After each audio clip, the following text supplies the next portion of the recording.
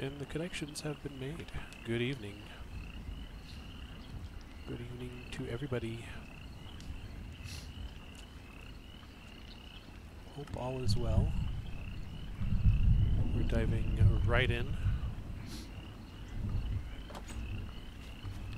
Looking forward to saying hello to those who join.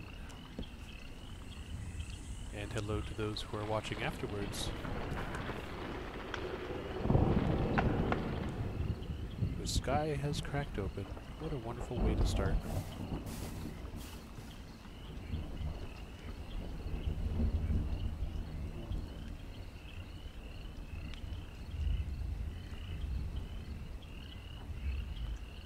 Suppose this place looks exciting.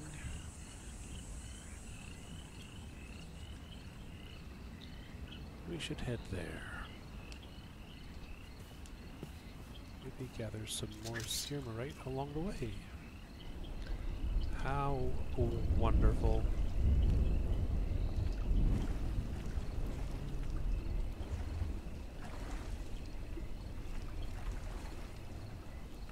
Or did we already loot this place? I think we might have.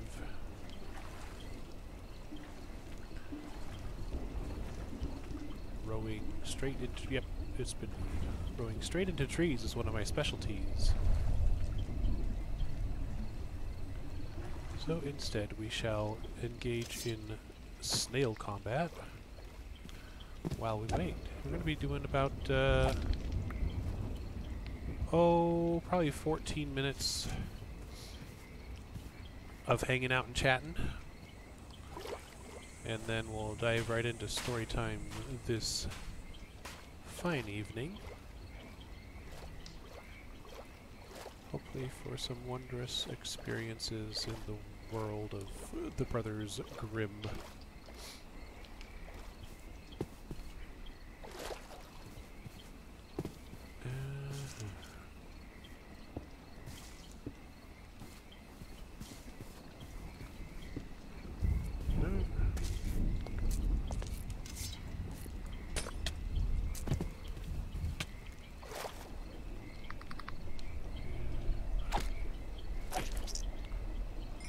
Like those guys. Let's see. It's foggy.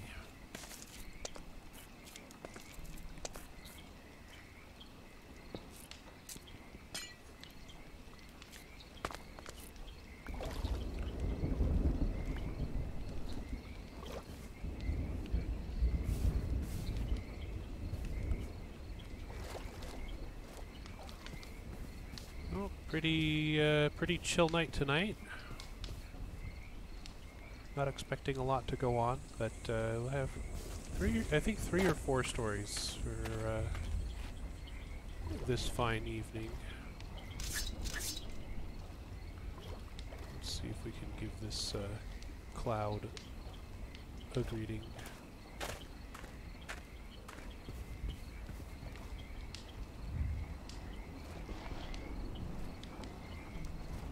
Hello, cloud of whatever. Hey there.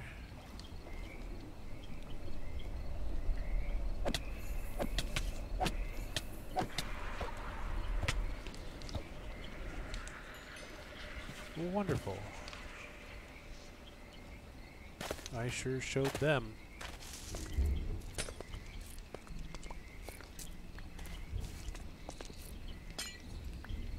So many arrows. And I'm in the mud. Muddy, muddy mud.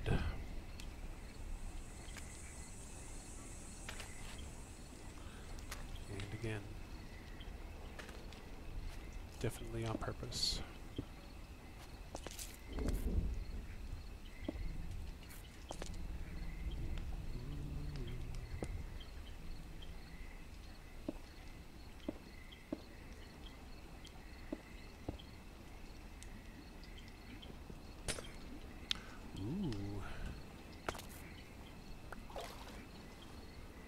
Wonderful.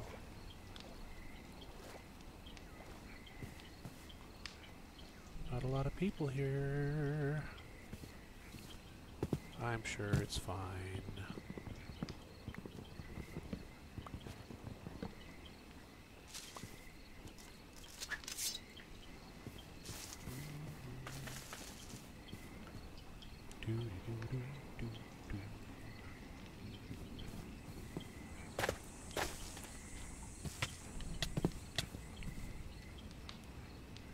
Nettle. Don't step in the nettle. Okay. You got it.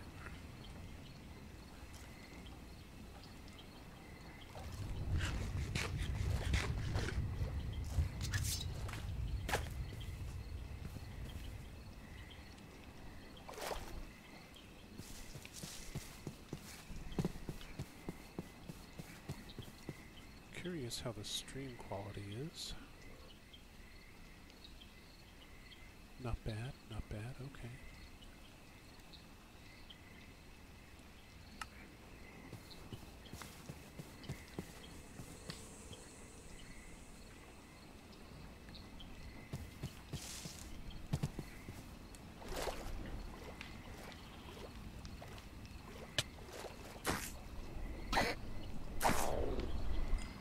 Thank you for your patronage.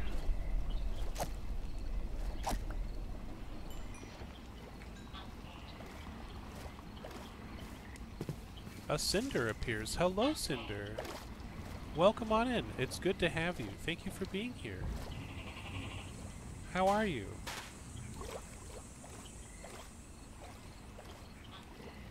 And I wonder if you're excited for some absolutely wild tales.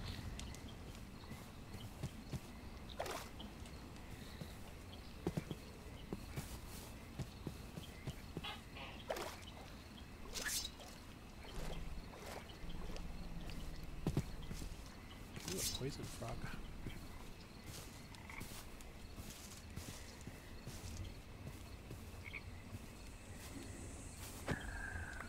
Got him.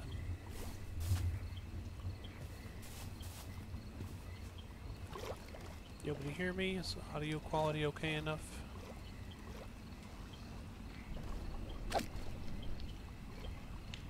Bazinga.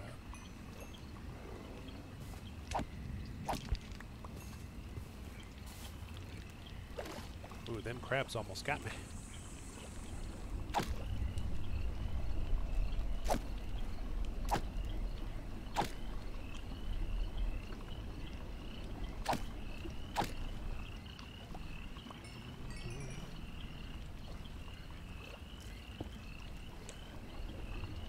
Plenty of crabs to go around.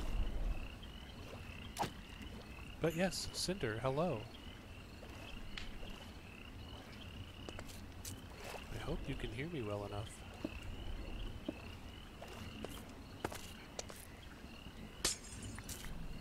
Ooh, Dentrithist. Wonderful.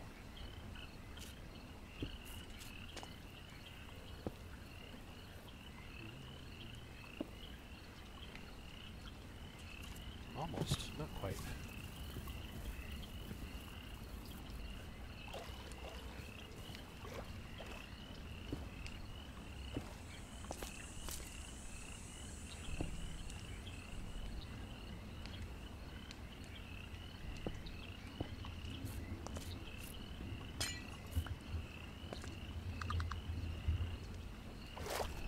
Not a fan of that. No siree.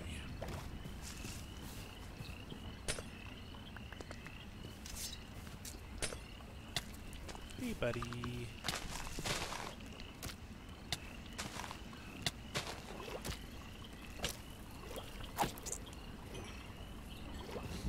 It's bad enough that they're hideous. It's worse that they don't drop any loot when they die.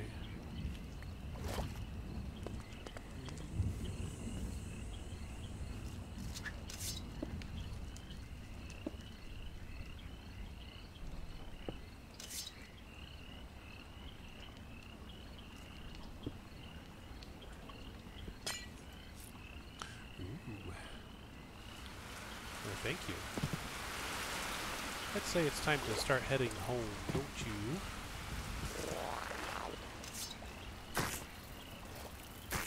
Get out of here.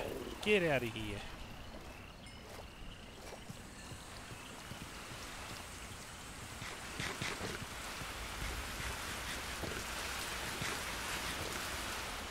Okay.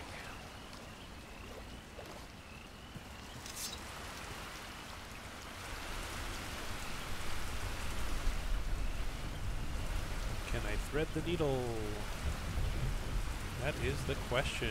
Ooh, we did it. Very nice. Looking forward to whatever blunders occur here. Straight into that tree after I totally just threaded the needle.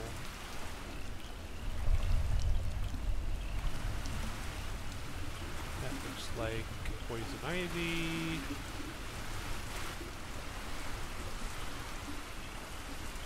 And we are back home right next to a piranha. 2 piranhas.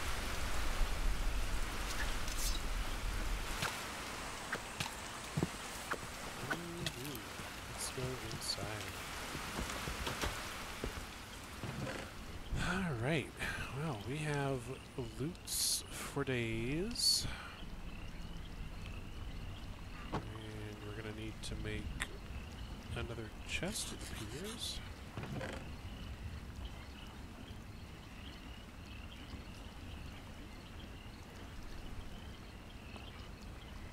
Why not?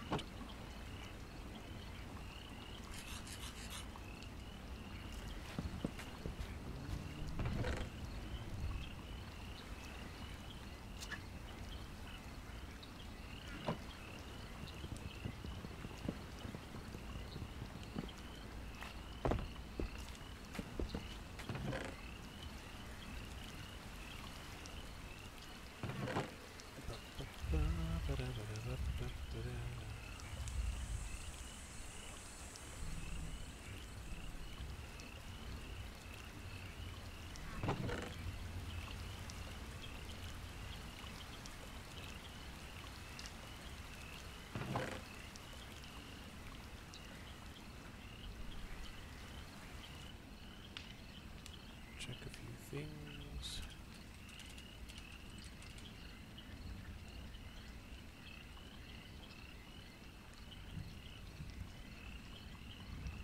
And we are going to get ready for story time.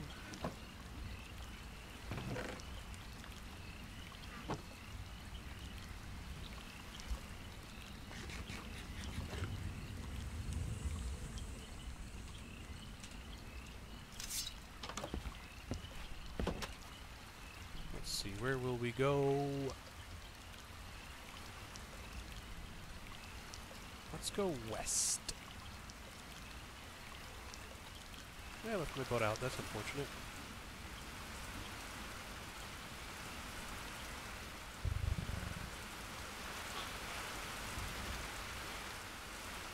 And westward we go.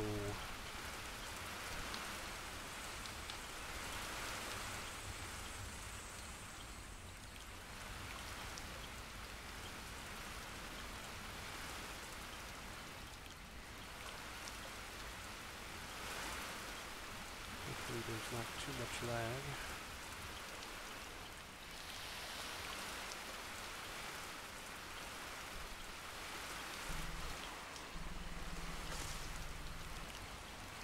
Wondrous tar pits.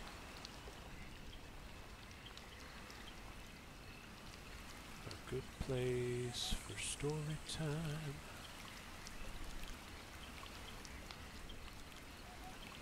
I'd say.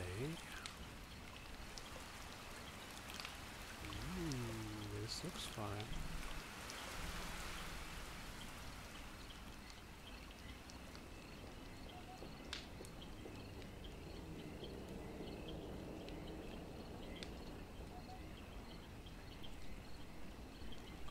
Hello, Freeman.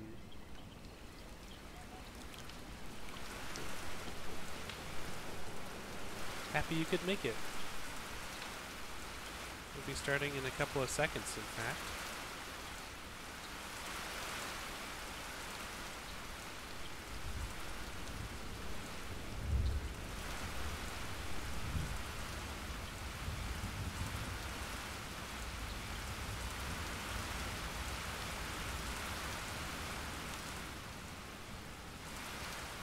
Ooh, food, oven food, that sounds wondrous.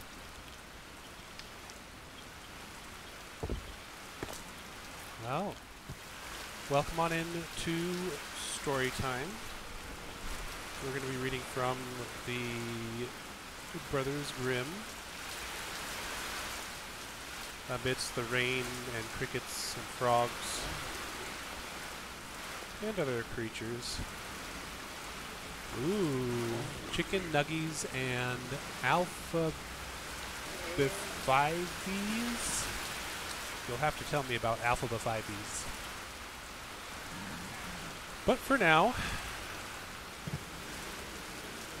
we shall begin on chapter 31. Oh, alpha bites. That sounds wonderful. This story title is either Jorinda and Joringel or Jorinda and Joringel. I feel like that's going to be a bit of a striking right there, isn't it? Okay, cool. Right there, I'm looking at it. That's where the lightning is going to strike. Cool.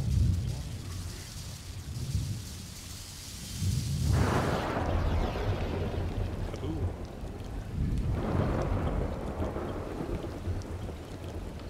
And so we begin with Jorinda and Joringel.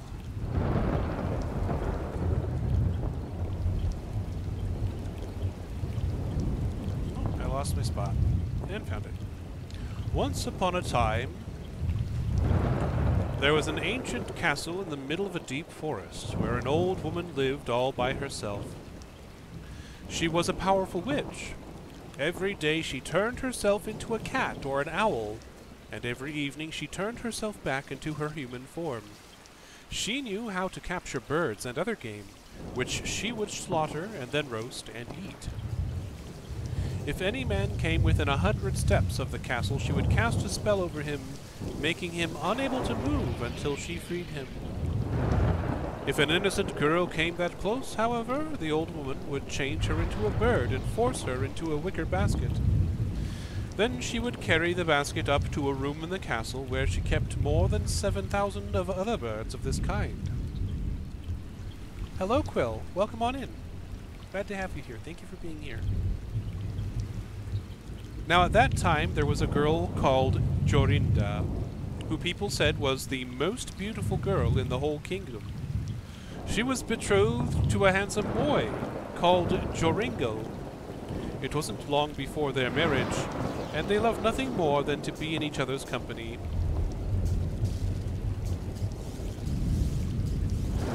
One afternoon they wanted to be alone, so they went for a walk in the forest. "We must be careful not to go too close to the castle," Joringel said. It was a lovely evening. The sun shone warmly on the tree trunks against the dark green of the deep woods, and turtle doves cooed mournfully in the old beech trees. I love how this thunderstorm is totally literally stealing my thunder with its own thunder.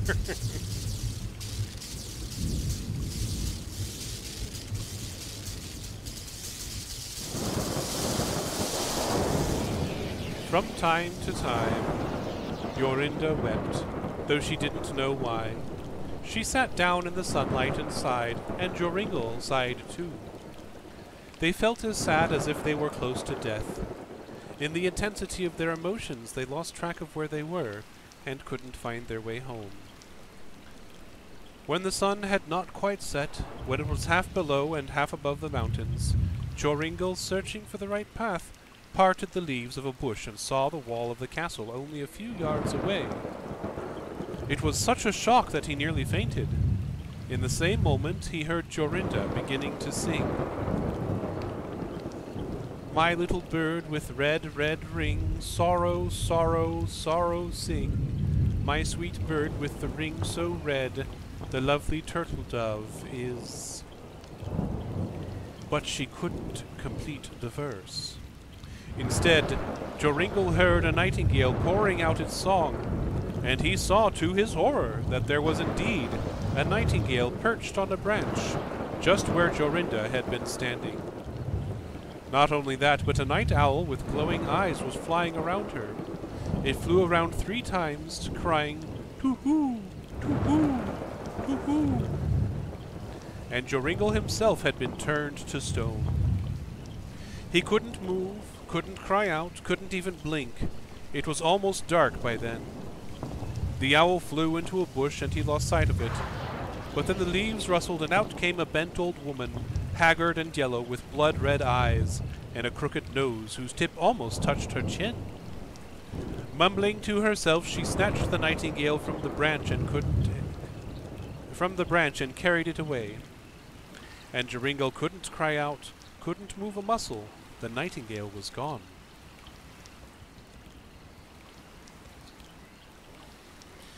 Before long, the old woman came back empty-handed. In a cracked old voice she said, "When the moon shines into the basket, Zachiel, set him free." And at that moment, Joringel felt his limbs loosen, and he was able to move again. He flung himself to his knees before the old woman and cried, "Oh, please, give me back my Jorinda." "Never," said the witch. "You'll never get her back." He pleaded, he cried aloud, he wept, but nothing would change her mind. She didn't stop to listen, but left him crying, "Oh, what's to become of me?" He left the castle and made his way to a village where he wasn't known. There he found work as a shepherd, which kept him there for a long time. He often went back to gaze at the castle, but never went close.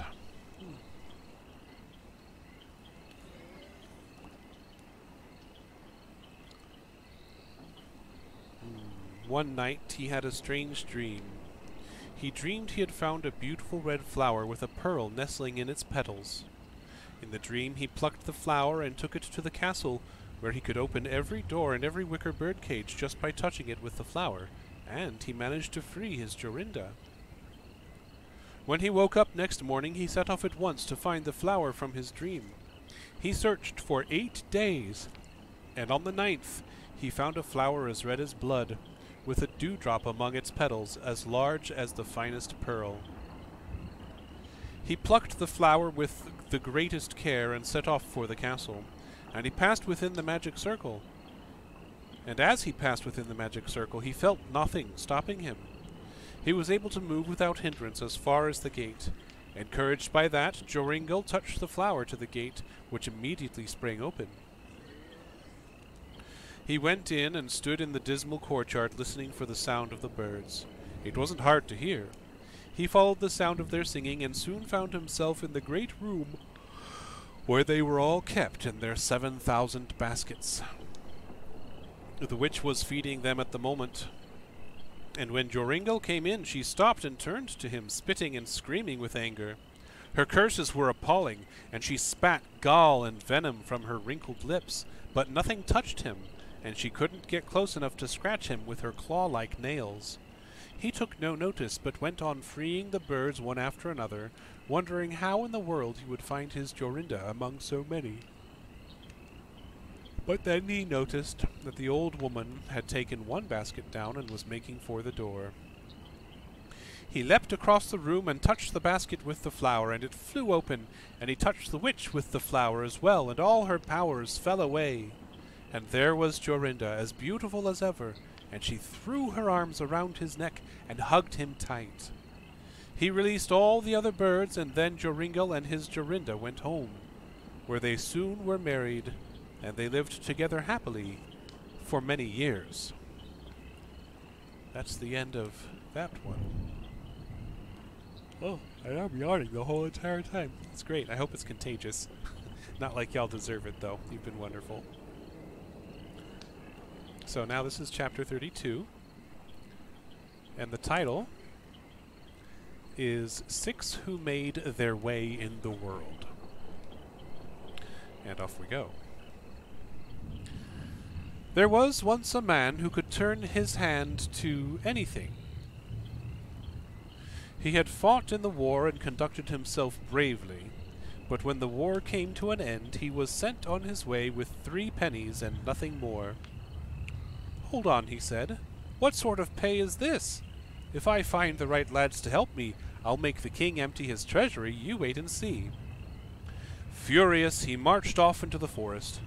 He hadn't gone far before he saw a man pulling up 6 trees, as if they'd been stalks of corn. The soldier said to him, "Will you be my servant and go with me?" "Certainly," said the man, "but first I must take this bundle of twigs home to my mother." And he took one of the trees and tied it round the rest, and then slung the whole bunch up on his shoulder and carried it away. A little later he came back and went off together with his master, who said, "We too will certainly make our way in the world." They had gone a little way when they saw a hunter who was down on one knee taking aim at something they couldn't see. The soldier said, "Hunter, what are you shooting at?" 2 miles from here," said the hunter, "there's a fly sitting on the branch of an oak tree. I'm going to shoot out its left eye." "Oh, come with me," said the soldier. "If we 3 go together, we'll certainly make our way in the world." The hunter was willing, so off they went. They soon came to 7 windmills whose sails were busily turning round and round, even though there wasn't a breath of wind and not a leaf was stirring on the trees. "Well, would you look at that?" said the soldier. "I've never seen the like. What could be turning those sails?" On he went with his 2 servants, and 2 miles further on they came to a man sitting in the tree, holding one nostril closed and blowing through the other. "What are you doing up there?" said the soldier. 2 miles back along the road there are 7 windmills. I'm blowing the sails round. I'm surprised you didn't see them." "Oh, come with me," said the soldier. "We saw them all right. With a talent like yours, we 4 will certainly make our way in the world." The blower agreed. They walked on, and after a while they came to a man who was standing on one leg, with his other one unhitched on the ground beside him. "You look as if you've made yourself comfortable," said the soldier. "Having a rest, are you?" "Well, you see, I'm a runner. I go fast. I can't help it. With both legs on, I go faster than a bird can fly." "Oh, come with me," said the soldier. "That's a rare talent. Join forces with us, and we'll certainly make our way in the world. And perhaps I'll call you Sonic." The runner joined in with them, and presently they came to a man who was wearing his cap on one side, with the flap over one of his ears. "Why are you wearing your hat like that?" said the soldier. "You look half-witted." "Ah, there's a reason for it," said the man. "If I put it straight, such a deep frost will fall, all of a sudden, that birds will drop dead out of the air." "Well, we can't let a gift like that go begging," said the soldier. "Join the rest of us, and we'll make our way in the world, all right?" "Join the rest of us, and we'll make our way in the world, all right." So he strode along with the rest, and soon they came to a city where the king had just made a proclamation. Whoever ran a race against his daughter and won would marry her and inherit the kingdom. If he lost the race, however, he'd lose his head as well. The soldier thought this was worth risking, so he went to the king and said, "I'll take on the race, your majesty, on one condition, and that is that one of my servants can run instead of me." "As you wish," said the king, "but on the same condition, if he loses, you both will go to the scaffold." They agreed on the terms. Each runner was to be given a jug in which to bring some water from a spring that was a long way off, and the first one back would win. When everything was ready, the soldier buckled on his servant's leg for him and said, "Don't hang about, it's your head too, remember." The runner and the king's daughter took their jugs and set off. After less than a minute, when the king's daughter had only gone a little way, the runner was already out of sight. In no time at all he reached the spring, filled his jug and turned around. Halfway back, though, he felt like taking a nap, so he lay down and closed his eyes, using for a pillow a horse's skull he found lying on the ground, so he wouldn't feel too comfortable. He didn't want to sleep too long and lose the race. Meanwhile, the king's daughter, who was much better at running than common people, had reached the spring. She filled her jug and set off at once on the return lap, and soon she came across her opponent lying fast asleep. "The enemy's been delivered into my hands," she thought, and emptied his jug before running on. And everything would have been lost if the hunter hadn't happened to be standing on the castle walls, watching it all with his sharp eyes. "The king's daughter shan't beat us," he cried, and he loaded his gun, took aim, and shot the horse's skull out from under the runner's head, waking him up with a jolt. The runner sat up and blinked, and saw at once that his jug was empty and that the king's daughter had overtaken him. Not a bit worried, he raced back to the spring, filled his jug again, and sped back to the town, managing to beat the king's daughter by 10 minutes. "I was just beginning to stretch my legs," he said. "It could hardly be called running, what I was doing in the first lap." The king wasn't at all pleased to lose his daughter to a common soldier, and, as for the daughter, she liked it even less, so they put their heads together to think of a way of getting rid of both him and his companions. Finally, the king said, "Ah, I've got it! Don't you worry, we'll make sure they'll never see their homes again." He went to the 6 and said, "I want to make sure you fellows have a good time. Eat, drink, and be merry." He led them to a room with an iron floor, and the doors were made of iron too, and the windows had heavy iron bars. In the middle of the room was a table spread with a splendid feast, and the king said, "In you go and enjoy yourselves." As soon as they were all inside, he had the door locked and bolted. Then he sent for the cook and told him to light a fire in the room below, and build it up and keep feeding it till the iron glowed red hot. The cook did so, and before long the 6 companions sitting round the table began to feel warm. At first they thought that was because of the food they were eating, but when it got hotter and hotter, and they tried to leave the room, they found the door locked and the windows barred. Then they realized what the king was up to. He was intending to burn them alive. "Well, let him try," said the man with the cap on sideways. "I'll bring a frost that'll have this fire crawling away in shame." So he put his hat on straight, and such a frost set in that the heat faded at once, and the food on the table began to freeze. After a couple hours had gone by, the king thought they must have all burned to death, so he had the door opened to see, but he found them all in their best of health. In fact, they said they'd like to come outside and warm up a bit, because it was so cold in there that the food had frozen to the plates. The king was furious, and went downstairs to scold the cook. "I thought I told you to make the fire hotter and hotter." "And so I did, your majesty. Here it is, look, blazing away." When the king saw the raging fire, he realized that he hadn't got the better of the 6 companions yet, and he'd have to try something cleverer next time. So he cudgeled his brains and finally thought he had found a way of getting rid of them. He said to the soldier, "Look, you're a man of the world. Let's be straight with each other. If I give you some gold, will you give up the princess and clear off?" "Fair enough," said the soldier. "What about letting me take as much as one of my servants can carry? Then I'll say cheerio to the princess and we'll be off." "Just one servant?" "Just the one. Give us a couple of weeks and then we'll come to collect it." The king agreed.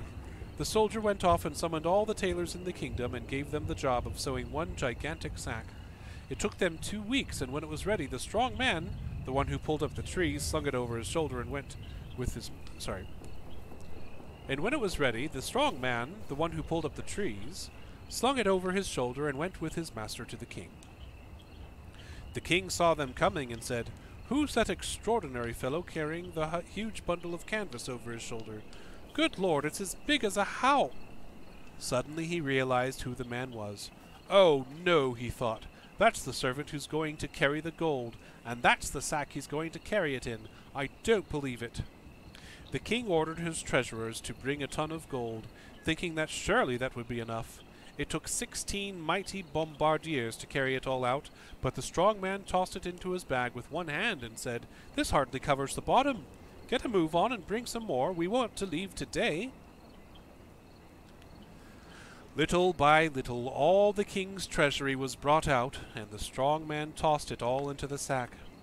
"Still not even half full," he said. "You've brought nothing but crumbs so far. Keep going."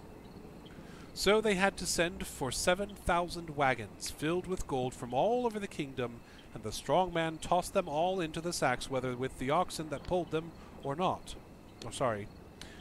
Into the sack together with the oxen that pulled them. The reading is on par today.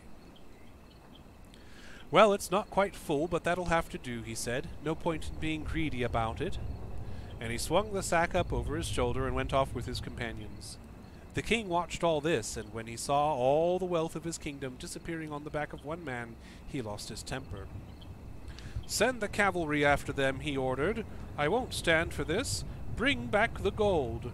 The 2 finest regiments soon caught up with the soldier and his servants, and their commander called out, "Hands up! Put down that sack of gold and stand back, or we'll cut you to ribbons." "What's that he's trying to say?" said the blower. "Hands up, cut to ribbons? Let's see how you like dancing around in the air." He closed one nostril and blew through the other. and in moments every horse and every rider was whirled into the air as if a hurricane was tossing them about, here, there, and everywhere.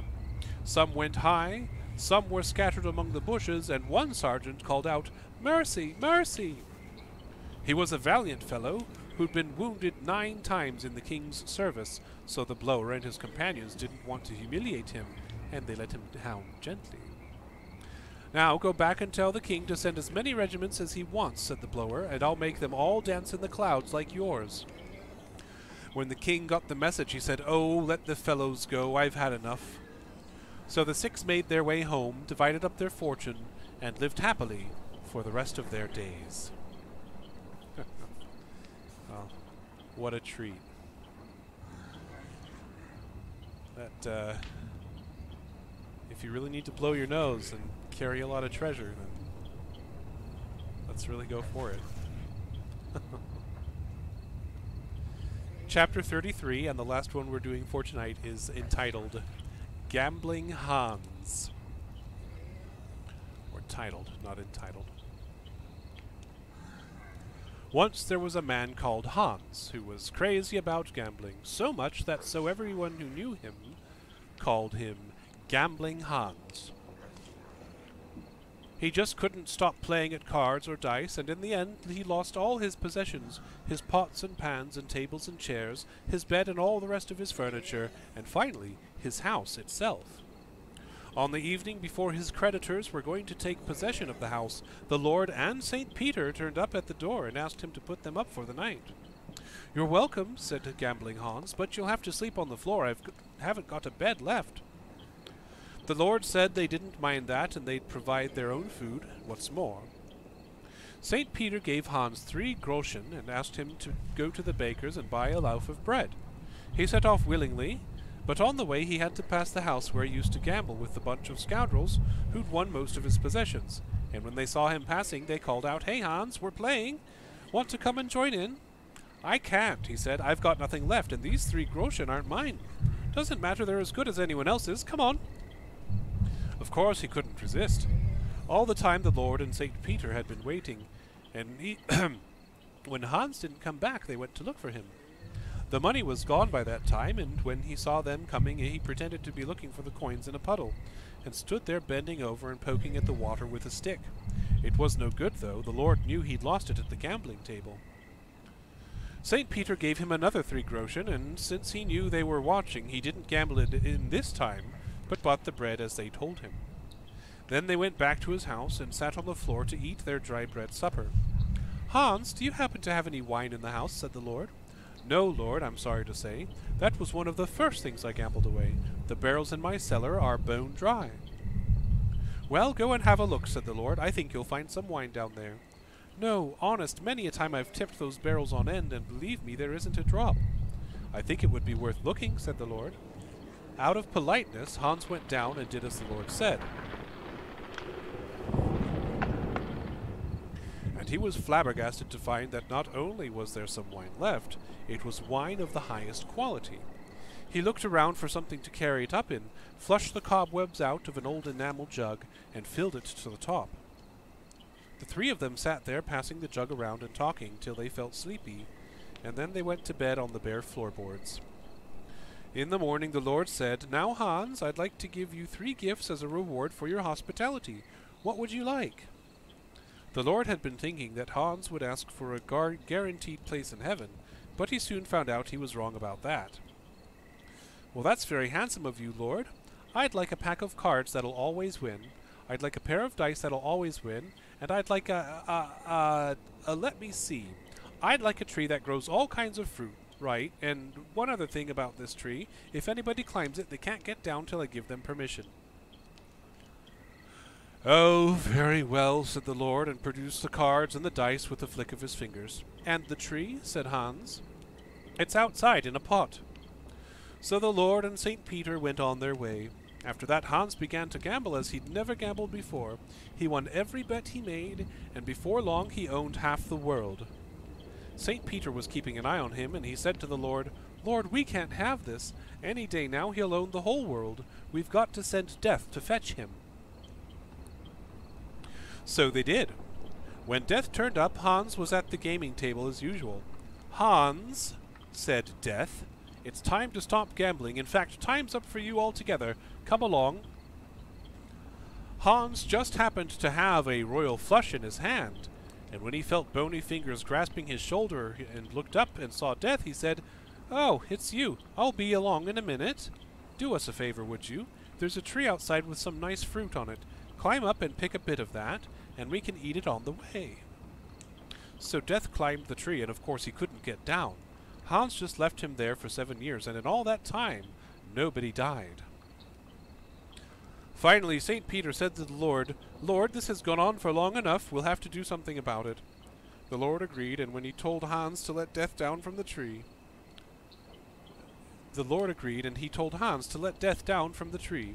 Hans had to do that, of course, and Death went up to him at once and strangled him. So off they went into the other world. When they got there, Hans went straight up to the gate of heaven and knocked. "Who's there?" said St. Peter. "It's me, Gambling Hans." "Well, go on, clear off. You needn't think about coming in here." Next he went to the gate of purgatory and knocked there. "Who is it?" "Gambling Hans." "Go away, we've got enough misery here. We don't want gambling as well to make it worse." So Hans had nowhere to go but hell, and when he knocked on the gate there, they let him in at once. There was no one at home but the devil himself and all the ugly devils, because the handsome devils had gone to earth on business. The second Hans got there, he sat down to play. The devil had nothing to stake but his ugly devils, and soon they all belonged to Hans, because he was playing with the cards that couldn't lose. Once he'd won the ugly devils, he took them all off to Hohenfurt, where they grow hops. They pulled out all the hop poles and climbed up to heaven, and then they began to lever up the walls. The stonework was beginning to give way, so St. Peter said, "Lord, we'll have to let him in. We haven't got a choice." So they let him in. But as soon as he was inside, Hans set about gambling again, and very soon there was such a noise of shouting and arguing among the citizens that the angels couldn't hear themselves think. St. Peter went to Lord once more. "Lord, I've had enough," he said. "We've got to chuck him out. He's driving everyone mad." So they got hold of him and hurled him out of the gate and all the way down to earth. His soul was smashed to pieces, and the little splinters went everywhere. In fact, there's one of them in the soul of every gambler who's alive today.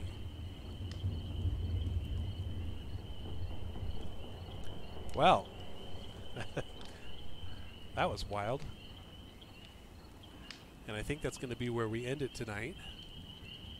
But boy, I had a lot of fun. And I'm very happy that you were here. Freeman, Cinder, and Quill. And anyone else who might be here who hasn't said hello, hello. And thank you for being here. I'm going to go ahead and wrap it up real quick, actually. And hope that you each have a wonderful rest of the evening. Get some rest, drink some water, and we'll see you next time. Bye-bye.